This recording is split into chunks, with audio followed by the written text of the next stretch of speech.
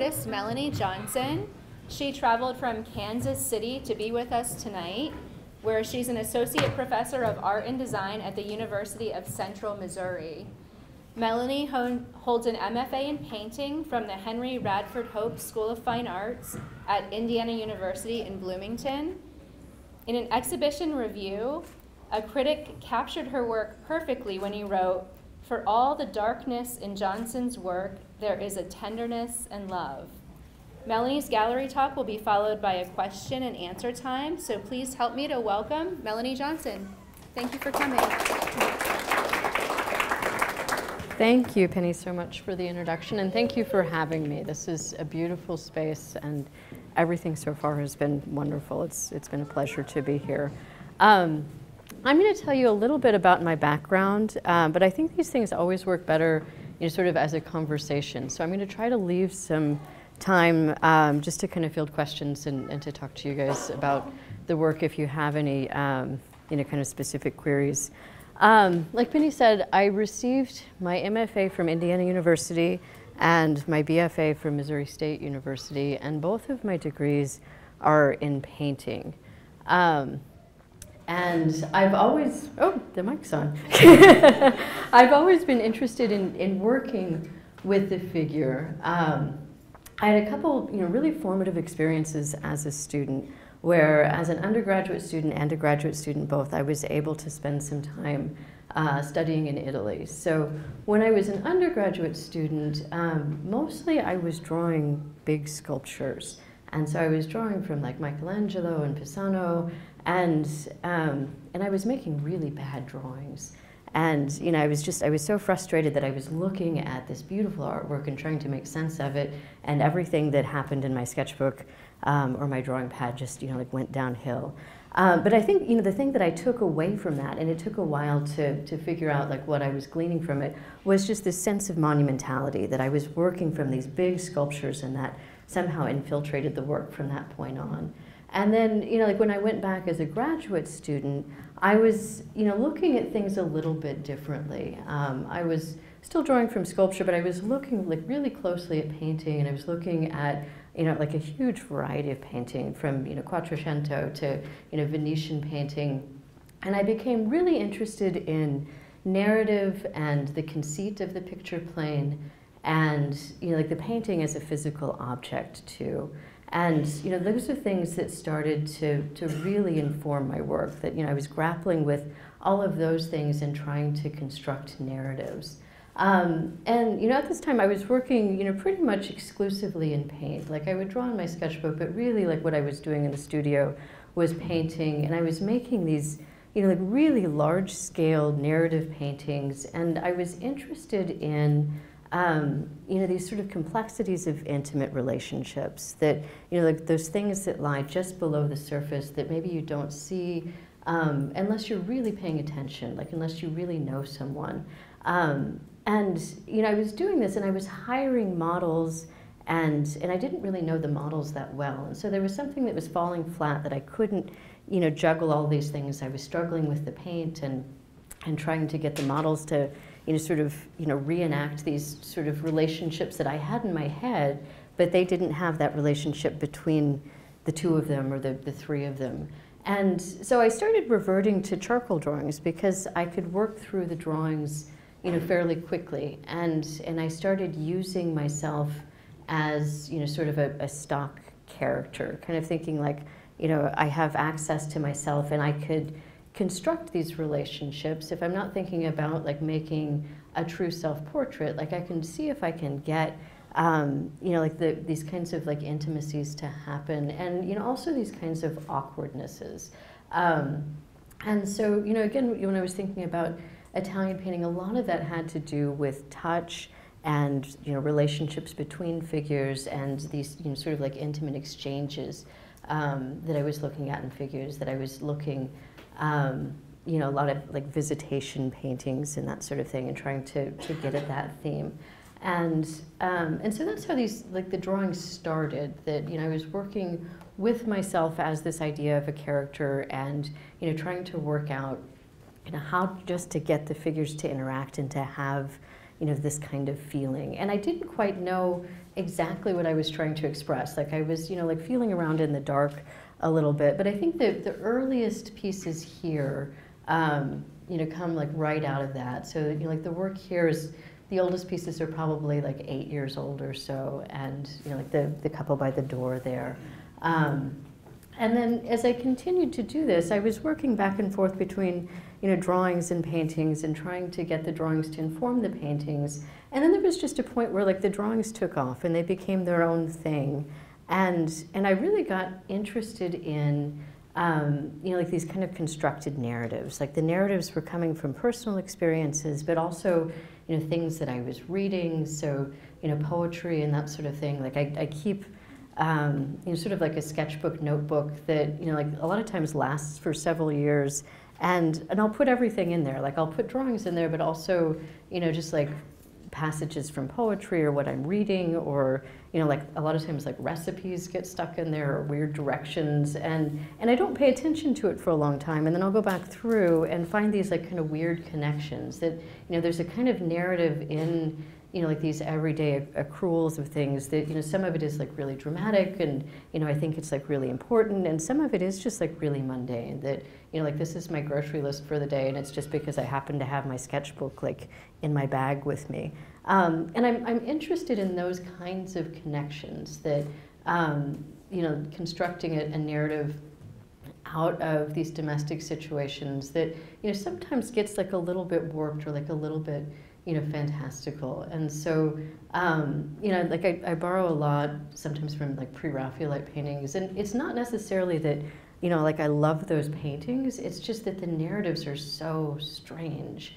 I mean, you look at the image, and the image like feels like it should be right, and then you look at it and it's not right, because everything has the kind of same resolution, but then like the narrative is just as weird, that like things are normal, like people are sitting around a table, but there's also like a head buried in that planter kind of thing, which is like, that's not normal.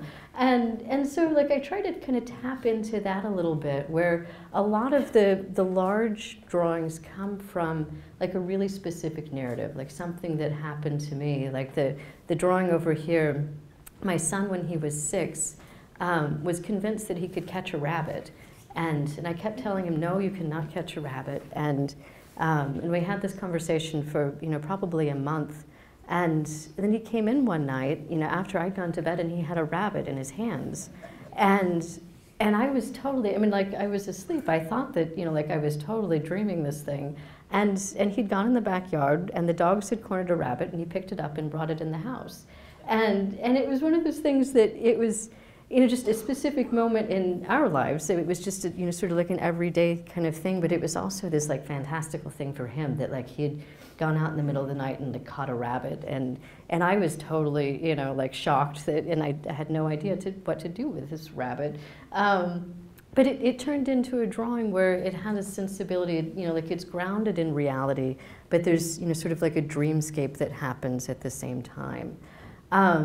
And so, I mean, I kind of work back and forth where, like there's a personal iconography that comes up. If you look closely in a lot of the large drawings, there are things hidden in the corners that, we had like a piñata in the yard and a deflated clown balloon. But like in the larger drawings, with the dogs, there are little animals hidden. And like all of the animals kind of have their own place. Like they all have sort of a story behind them. And it's sort of a way for me to construct a narrative and to keep myself entertained. I don't necessarily need for everybody to read that iconography, but it does sort of have a way of, kind of holding the structure of the drawing and, constructing meaning like as I'm making the things. And so, and that's, sort of important that I'm able to keep myself engaged in the process, that, a lot of it is, the story unfolding as I'm making the piece. And I think in that way, there's a kind of theatrical aspect there, that, like the frontality and the format, does have, like that sense of theater, a sense of stage. But, I really enjoy, like, when I look at painting and, like when I'm analyzing, again, kind of that conceit of the picture plane, the way things are constructed, that, you know, like a lot of times the way the painting is constructed is totally manipulated to get a story to unfold in a single image. And it asks the viewer to spend time with it, right? That it gets you there through the impact of the image, but the longer you stand in front of it, the more that reed sort of unfurls and the more you see what's going on. And there's, you know, like there's a passage of time that happens there. And so, you know, like I'm really interested in trying to get that to happen, that I want to lure the viewer in through, you know, the impact of the light, that they are, you know, like really, you know, dramatically lit. But the longer you stand there, the more you see, the more that story sort of unfolds. You know, at the same time, I think like the physicality of the drawings themselves is important. That you can, in most of these, like you can see my hand there, like you can actually like see eraser marks. A couple times, and I've been called on like the eraser shavings still being stuck on the drawing. But you know, I think the fact that they are sort of like made by hand and they're made over a long period of time, you know, if you're looking at that, then you're like, I'm part of that narrative. That, and the same thing, it's like when I'm looking at paintings, I love that, you know, like there's the Bellini and the Frick, what is it, the Ecstasy of like St. Francis, and in the corner, you can actually see like Bellini's thumbprint there, where, I mean, it's such a beautiful thing, it's a beautiful painting, but there's also, you know, the fact that it was like made and thought about and contemplated, and, you know, like it took, you know, that sort of amount of time to come into being. At the same time, or probably like a little bit after the large drawings, I went back to painting. And so, you know, I kind of worked back and forth, and I'll work, you know, sort of multiple bodies at the same time. But like I said, the drawings usually work a little bit faster than the paintings, just because there's less to juggle. I mean, and it's, if anybody, you know, any of you paint, like painting is slow, and that's just, you know, how it works sometimes. But for a couple of years, I had a studio residency, and I had a really large studio with high ceilings, and so I took advantage of that to start making some large paintings to see if I could get the paintings to talk to the drawings a little bit more. And I'd just come back from a residency in Wales, and where I was, you know, like I was looking at the space really closely, and it's also, you know, like where my family is from, and I became interested in sort of the mythology in that area. And I was also thinking about, you know, like these kind of domestic situations and, you know, inaccessibility, that you can live with a person and not really have like access to them. And so I started making these paintings about sleep, that, you know, like they're sort of like points of sleep where that dreamscape from the drawings is still there. And it's maybe like a little more literal in the imagery, that the figures are actually sleeping, or in some sort of, you know, like dreamscape.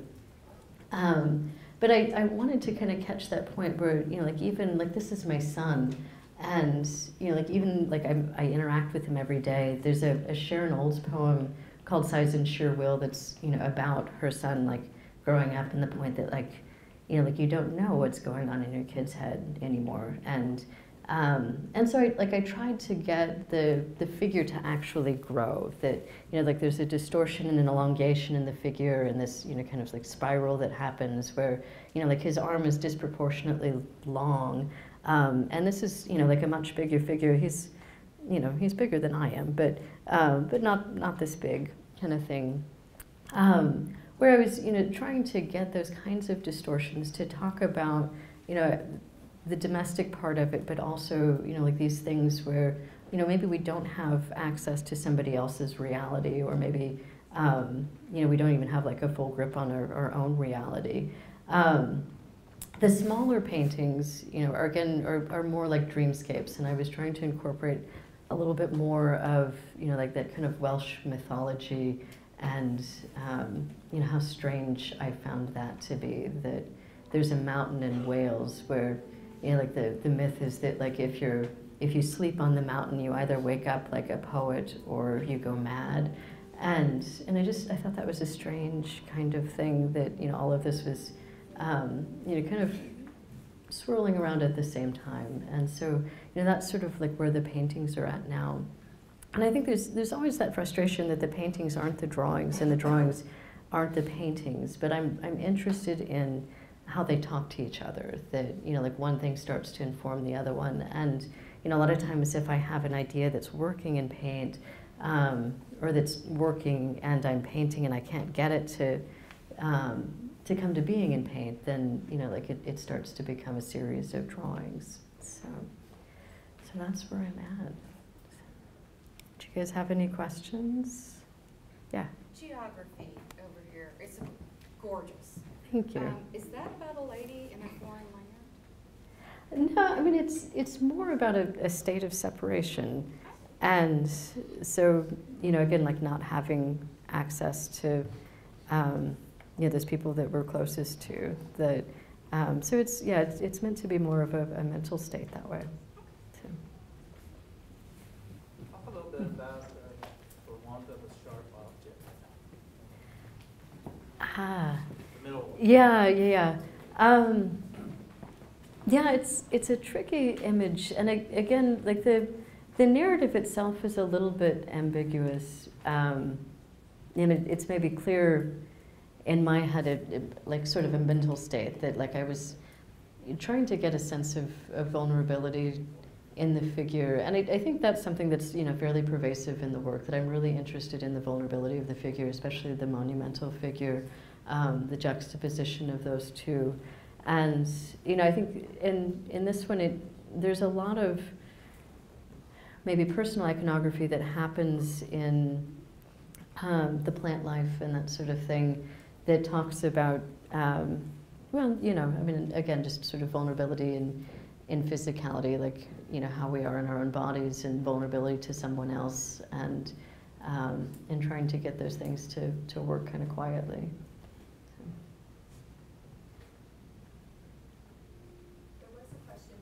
Oh. What is your process when you start one of these larger drawings? The large drawings, I work on doors, and so I don't have a huge studio space at home, but I have a series of doors that I line up, and I put the paper down on the doors, and I put a ground down. So I basically, like, I put a ground of charcoal on all of the pieces of paper.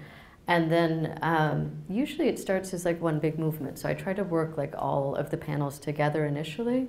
And then, you know, once the drawing gets a little bit more developed, then I focus in on a single panel. And then, you know, I get to the point where I'm actually moving the paper up and down the doors so I can get in there, or I'm working on a ladder.